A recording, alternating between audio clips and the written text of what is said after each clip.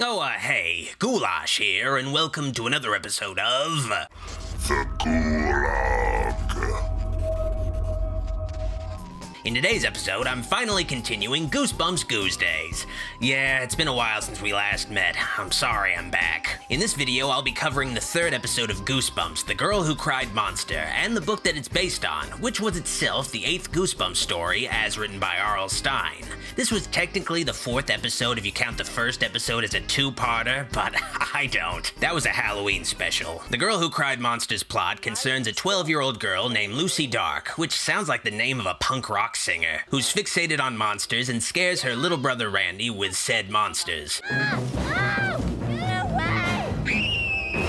Lucy is the anti-Carly Beth, but honestly, she's a bit of a dickhead. This is how you scar a younger sibling.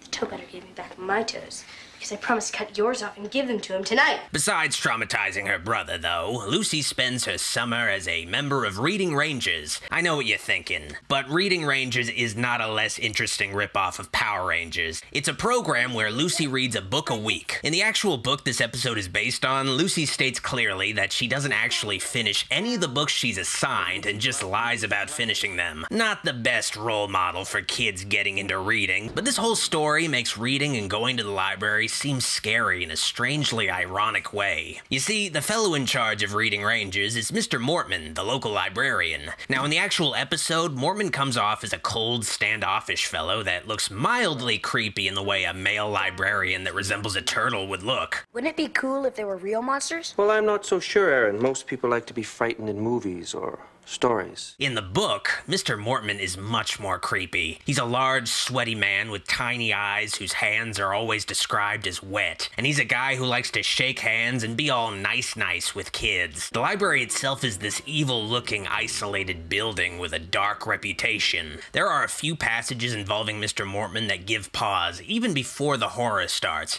To be perfectly honest, Mortman comes off as a child molester in the book. If you didn't know you were reading a Goosebumps book, you might assume that is the direction the story goes in. It's a very sketchy subtext. I mean, the cover is just a creepy drawing of Mr. Mortman. It's a rare Goosebumps Tim Jacobus cover that doesn't give much of a hint of what the story is about. It really leaves you guessing in dread while you read it. So what is this book/episode really about? Well, Lucy leaves her rollerblades at the library and witnesses from the shadows Mortman eating his tarantula's crickets like he's on an episode of Fear Factor. But instead of drinking bull semen next, Mr. Mortman transforms into a background character from a Star Wars movie. The makeup effects of Monster Mortman in the episode are pretty good for a 90s kids show, and these eerily lit scenes where Mortman eats bugs are genuinely pretty disgusting and disturbing.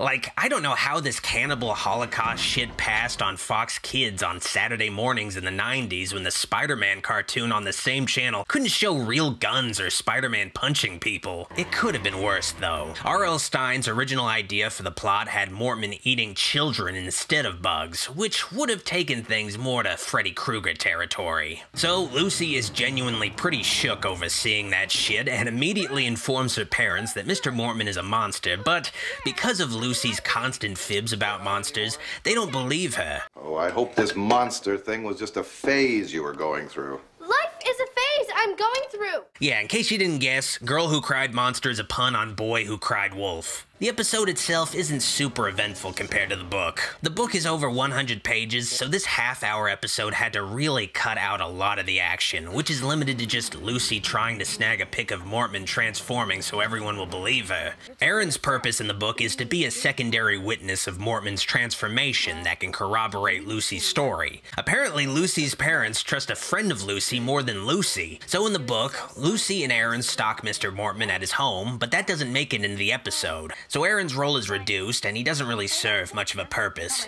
Mortman knows where you live. So what? He could be on his way to your house this minute. There's also much more suspense in the book, with Lucy potentially being trapped with Mortman, and an extended chase scene that just isn't in the show. The show just revels in Mortman eating weird shit like his pet tarantulas. Speaking of which, in the book, Mortman's pets are turtles, and he eats flies instead of crickets, but crickets are easier to film than flies, I guess. In the end, Lucy gets a pic of Mortman, but he's invisible in it like a vampire or something. Mr. Mortman winds up being invited to dinner by Lucy's parents against her wishes, and, Lucy's parents parents transform into cobra people.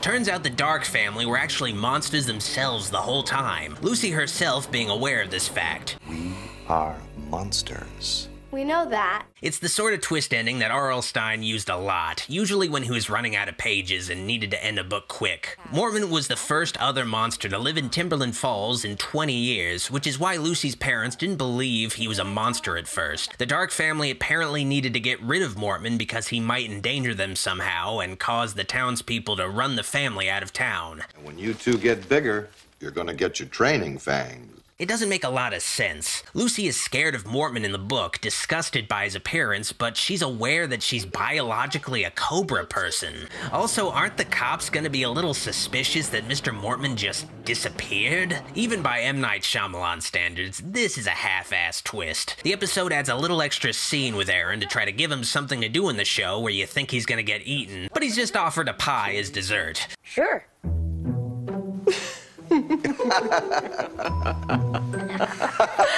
This just raises more questions. Why is this kid sneaking around the side of the house wearing a mask at night? He's lucky this family isn't packing heat. Talk about timing. Well, what's for dessert? The Girl Who Cried Monster is an okay Goosebumps book and an alright episode of the show. It's just not the most eventful Goosebumps story, and even less stuff happens in the show, but man, in both versions, Mr. Mortman is really creepy. I give The Girl Who Cried Monster 3 drops of monster blood out of 5. If you've ever wanted to see Jabba the Hutt and Jar Jar Binks' love child eat a rubber spider, this episode has got you covered. You fucking weirdo. Oh, before I go, I just want you to know that I have a bonus complete animated reading of The Girl Who Cried Monster up on the Dr. Wolfula Patreon. Donate to the channel today if you want to hear a cartoon zombie read a children's horror book to you for 2.5 hours. Anyway, I've been Ghoulash. See you fucking weirdos next time. If you liked this video, like it, and if you loved it, journey further into the Wolfy Lair by clicking the subscribe and bell buttons to find out when all of my latest videos and streams go live. This video was brought to you by my kind supporters on Patreon, whose names are scrolling by. Support the channel today on Patreon and get access to bonus movie and TV commentaries, audiobooks, comic readings, film live streams, and credits at the end of videos. Finally, I'd like to give a very special thanks to my true Wolfy Light supporters on Patreon and my YouTube channel memberships for their pledges. Their support is greatly appreciated and helps the channel and my dark influence continue to grow. Thank you all once more from the bottom of my evil heart for your help. Alrighty, Dr. Wolfula signing out. See you all next time at the Wolfy Lair.